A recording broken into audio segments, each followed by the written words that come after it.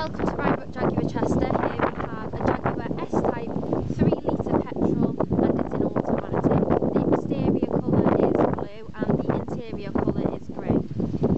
And we will start with the offside front tyre.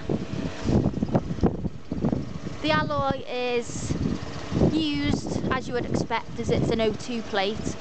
The tread depth is fairly good.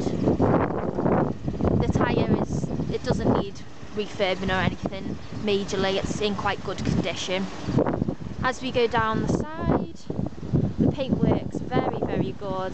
There's very light scratches, nothing major to point out except for the sight marks there and one white one just there. Polish could tidy it up fairly good, but again nothing majorly to worry about. The windows in good condition, and just to point out there is a sunroof there. And then going to the offside back tyre, again the alloy looks used, but you would expect it with the plate that it is.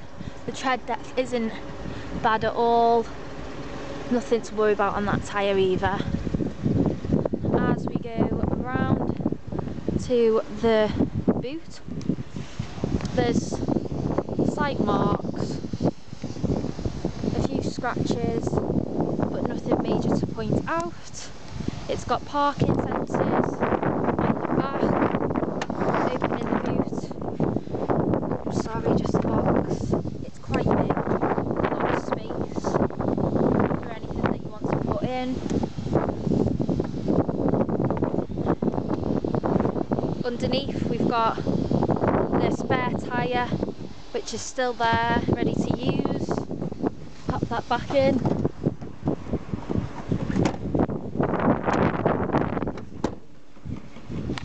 Yep, so the back's in good condition. Coming round to the near side back tyre, and again the alloy's used obviously, but the tread depth is, it's getting to the end of its days, but still got a bit of time. Going down the side, there's slight scratches and a few scuff marks, but nothing major to point out.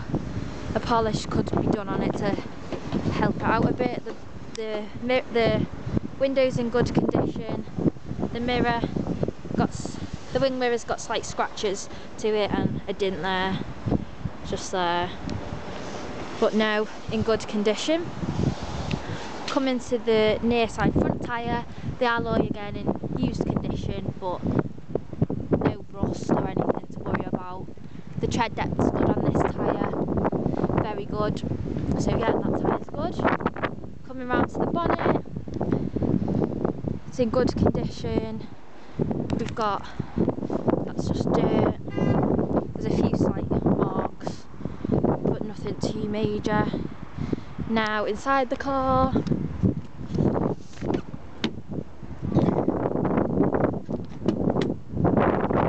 again like I said, the grey interior, which is in very tidy condition. No cuts or burns in the seats.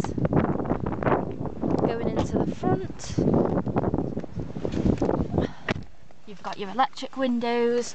Again, the seats in very good condition, a bit of wear to the leather there, but nothing too major. There's no cuts or burns again. The wheel, good condition. Obviously there's wear to it for its age, the O2 plate, but nothing major.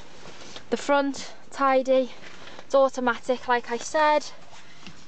We've got 2 keys with the car, which is very good. It's done 102,330 miles, which you'd expect for an O2 plate. The MOT expiry date is the 23rd of the 6th, 2015, so it's still got a bit of time until that's due. But other than that, the car's in very good nick, and it's a good bit of kit for its age. So yeah, happy bidding.